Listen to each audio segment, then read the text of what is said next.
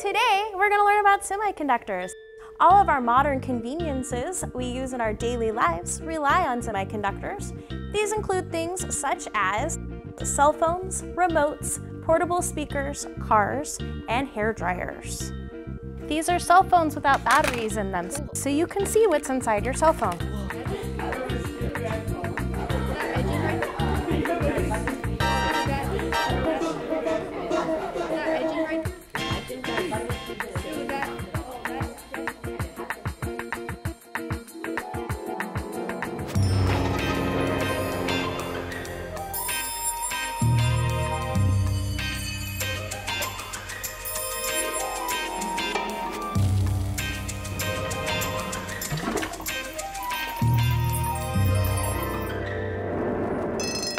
Don't forget, we have a field trip on Friday.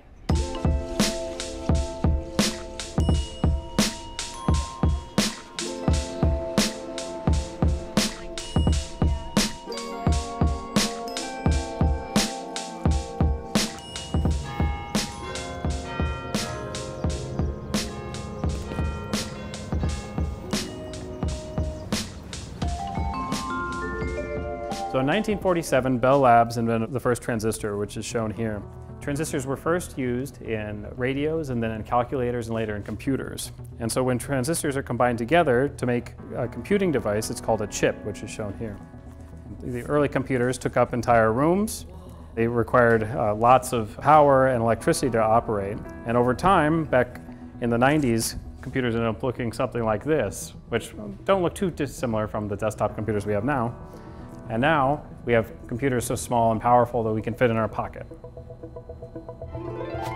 How do these transistors work? All materials around you contain tiny particles called electrons.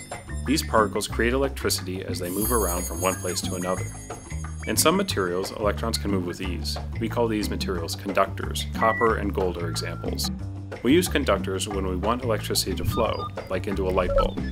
In other materials, electrons are stuck, making it difficult for the material to conduct electricity. These materials are called insulators. Some examples are plastic, rubber, and wood. We use insulators when we don't want electricity to flow. An example is the wooden poles that hold up the big power lines that bring electricity into our houses. Semiconductors are another class of materials. Semiconductors can behave like an insulator or a conductor by adding or removing electrons. The most commonly used semiconductor is silicon. Back to transistors. A transistor can be thought of as a switch for electrons. It allows for the flow of electrons to be turned on or off and is built from a combination of conductors, insulators, and semiconductors. Transistors use the unique semiconductor property that allows for them to quickly change between acting like a conductor and acting like an insulator. When we add electrons, it will act as a conductor and electrons can flow. When we remove electrons, it will act as an insulator and electrons cannot flow.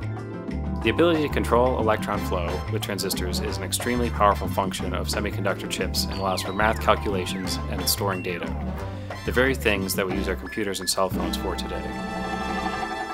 How many transistors are in your phone? Do you know? 20,000. I heard that there are 20,000 transistors. So what I'm showing you here is a wafer with 10 million of transistors. I'm going to show you how these are made. Did anyone hear about silicon wafer before? Who wants to be volunteer? We are going to crack the wafers. Okay, good. All the silicon atoms are well organized. When you make a little crack, it goes on the same direction.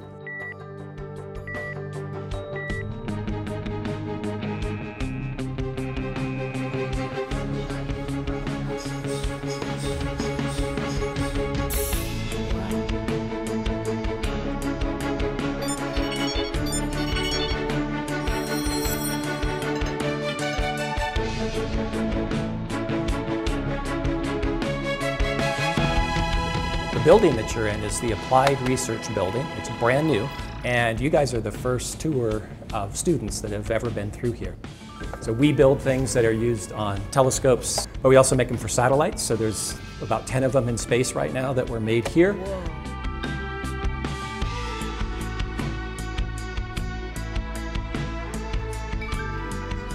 Welcome to our lab. Are you guys excited? Yeah. You don't want spikes in the rate because then you can't control how thick it is. It's spraying down and it's removing layers of silicon. Put it into our tank of acid. Right now is a very exciting time to be in this industry. You get to learn, you get to try new things and use your own ideas. You guys all want to be scientists? Yes. Yeah. Semiconductor companies are rapidly expanding across the country. This field is exploding in the U.S., including here in Arizona. The U.S. will see 460,000 semiconductor-related jobs by 2030. The jobs range from lab technicians, to engineers, to scientists, to business people.